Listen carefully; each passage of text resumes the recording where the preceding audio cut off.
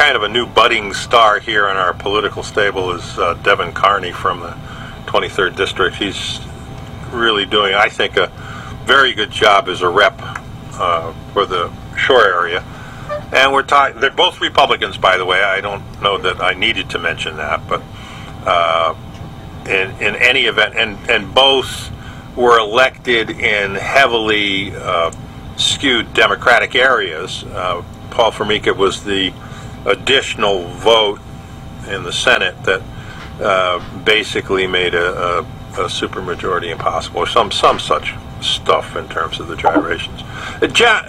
Paul, how are you acclimating? You both are new to your assignments this term.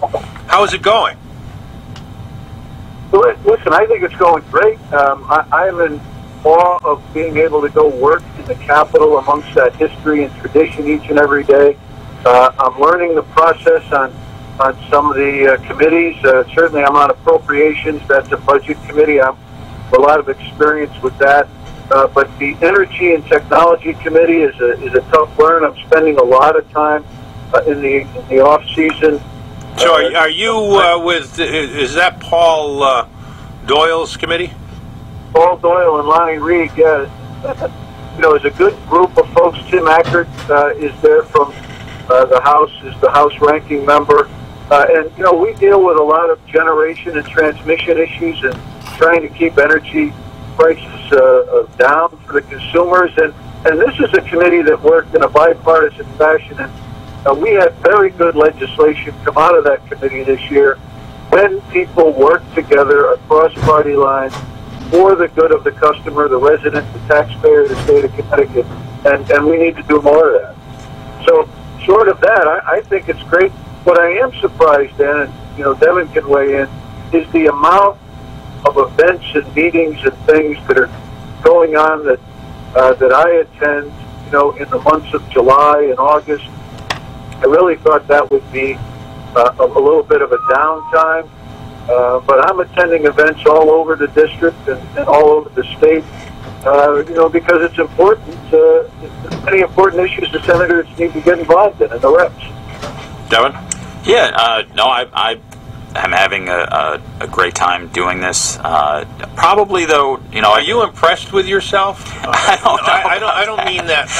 I mean, you basically have done something that many people felt was not an easy task. Yeah. You've gotten into a playing field that, you know, there are only, what, 140 people in the House of Representatives for Connecticut? 151. Yeah, like that. And that's out of a population of 3.5 million. When you start looking at that, that's a unique number. Same thing. He's very heady because, you know, he's 37 out of 36 or 30, whatever it is. There aren't too many of you guys. Yeah. And so you sit there and you have a sense of power. You can't help but have that. But how are you going to maintain your humility? How are you going to maintain your quintessential kind of feeling with people? The key is stay out of Hartford as much as you can. You know, I know that I see it myself. There are some representatives who are just there too much, and it's a bubble there. You know, you're surrounded by lobbyists, your special interests, and you need to get out of that building and go talk to real people that aren't being paid to lobby you to vote a certain way. And that's what I see up there, and I really try to get out in my district, talk to folks as much as possible about how they feel. I really care about what my constituents think. I frequently write emails asking them on controversial topics, asking them their opinions, and I really strongly take all of those opinions, whether I personally agree with them or not, into strong consideration. But to me, the best thing about this position is the fact that you can do good with it. One instance that happened recently that made me feel great was, I'll just be real quick, a kid, this mother emailed me about a driver's license, and her son needed to get his license before he went off to college, I think out of state somewhere, and they had scheduled an appointment for, I think, October because of all the backlog.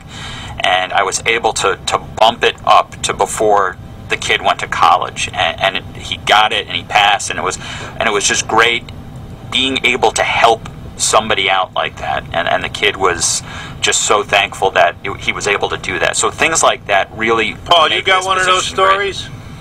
Well, we have a lot of those stories. I have a great aide, Kim, who helps assist in constituent services, and we're all the time working. And what I've started to do, and not a specific story, but what I've started to do, instead of answering emails, I'm trying to meet people in the district so that I have one-on-one conversations with them about what their problem is, how we can help navigate the government,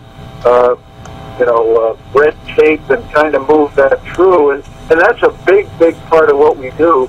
And I also think the philosophy difference is, when you look at a triangle, a lot of these folks are thinking they're at the top of the triangle looking down. Mayors, first selectmen, and the philosophy approach I'm taking is that I'm at the bottom part of the triangle trying to support and give support, to everybody moving up. And I think that's kind of the difference when you talk about humility and service. And, Devin and I have been in customer service all our lives, and that's the philosophy you have to take there. So, I'm gonna share this with you, but I called Senator Formica to be on the show and got his office, and then within a day or two of that, I made what we call a butt call, and it was to the senator, or he butt called me or something or other, and no, it was me to him, and I said, I'm sorry, but I made a butt call.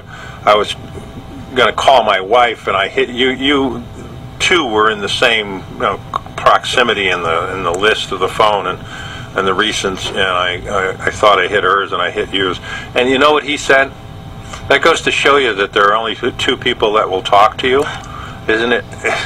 And that's not constituent service. That's humiliating a taxpayer, and it's really hurtful. But Devin, did we co-sponsor that bill for taxes on radio show hosts? Yeah, gentlemen, we're very proud of both of you.